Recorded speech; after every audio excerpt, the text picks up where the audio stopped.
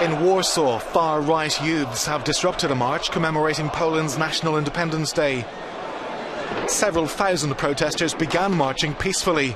A few dozen broke off into a side street and they attacked a building where left-wing radicals occupied a squat. It's the third year in a row the march broke down into running battles in the middle of Warsaw between rioters and police. The main target appeared to be any symbol of left-wing liberal views. Riot police came under attack from youths throwing firecrackers and stones.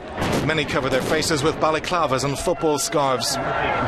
Part of the crowd set a fire outside the Russian embassy, a symbol for some Poles of repression during Soviet rule. Police made several arrests.